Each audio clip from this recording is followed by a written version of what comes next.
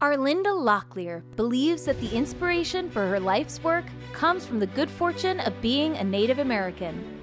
And her experiences with segregation and discrimination as a child provided the insight and motivation for her to become a legendary lawyer. She was born at Fort Bragg, but she always considered her home Robeson County, where her grandparents and other Lumbee tribe members lived. After earning her political science degree from the College of Charleston and her law degree from Duke, she started work with the Native American Rights Fund, first in Boulder and ultimately as its director in Washington, D.C. As a Lumbee Indian, Arlinda knew firsthand about the struggles for proper recognition and rights.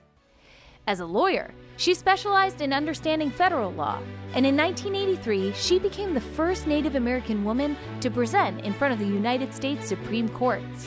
2 years later, the Supreme Court found in favor of her client, the Oneida Indian Nation of New York. This case would set a precedent for all other Native American land cases. Arlinda's success as a lawyer representing Native Americans has also earned her numerous accolades and honorary degrees. But being a dedicated mother to her son and daughter is always at the top of her docket. She believes we have a mutual responsibility for the future well-being of those who come after us. As she says, it's just a question of sticking to it and trying to get things done.